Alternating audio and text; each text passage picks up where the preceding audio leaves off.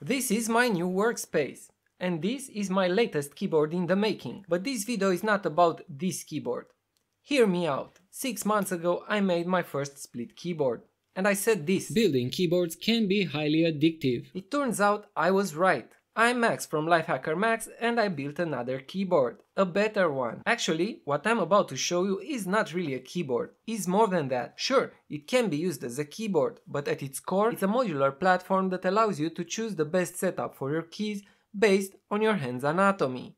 This flexible platform allows you to test out different layouts and button positions that will eventually enable you to build the best keyboard for your fingers. And so, I present to you the Morph 32 split keyboard, my attempt at a better ergonomy in keyboard design. It all started with the idea that every person has unique hands, and I wanted to build a keyboard that will allow each individual to adjust it however he or she desires. After some 3D modeling and 3D printing and testing some variations of my idea, I finally came up with this platform that you can also download and 3D print using the link in the description if you will ever wish to build your own Morph keyboard. It's a huge improvement from the 26 key split keyboard that I built 6 months ago, because it allows me to adjust anything I want about it, test it, adjust it again, and so on until I'm satisfied with the results. And when it comes to ergonomics, this model truly fits me like a glove. Interesting thing, after adjusting the keyboard based on what feels good to me, I noticed that the right side keys are positioned slightly different than the ones on the left. This platform allowed me to do this. It didn't do much for my typing speed though. To be honest, I haven't really practiced typing lately, but I feel very comfortable doing it.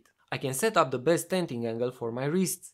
I can slide each module back and forth depending on the length of each individual finger, as well as tilt each module or rotate it based on the geometry of my hand. I can adjust and readjust as many times as I want until it feels right. The handrest can also tilt, and it acts as a box for fitting the electronics and wiring inside. I haven't yet figured everything out, so take this as a work in progress that you can improve if you wish. The 3D parts for the right side are the same as the ones on the left. They are only positioned in a different manner to accustom the keys the way I wish.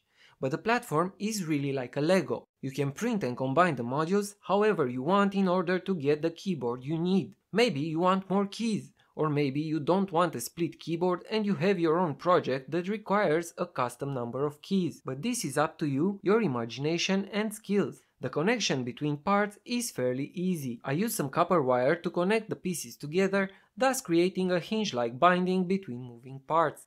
The key modules I designed are meant to hold 2 buttons and are mounted onto each slider with a 4mm nut and bolt. They also have holes on each side for the wires. Apart from my first keyboard, the wiring is different. Because I decided to go with 32 keys instead of 26, this keyboard requires the use of diodes and a matrix circuit, and for the same reason I had to use a different firmware that you can also download using the link in the description.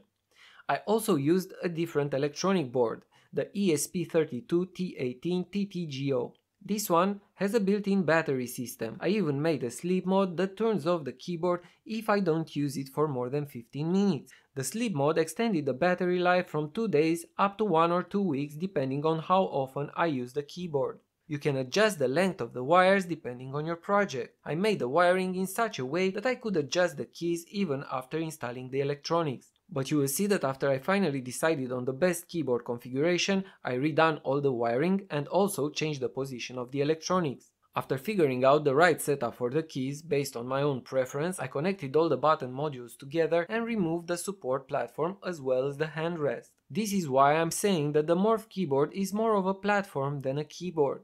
My plan is to build a case around the desired setup, so don't be fooled by the barbecue sticks looking keyboard you see, as this is merely a sketch. I haven't gotten there yet, but my plans are to build a nice looking case around this frame using the same technique I used to make my custom PS4 controller. But that is for another video. And until then, don't forget to like, subscribe, and maybe leave me a comment and tell me what you think about my latest keyboard design. Thank you for watching!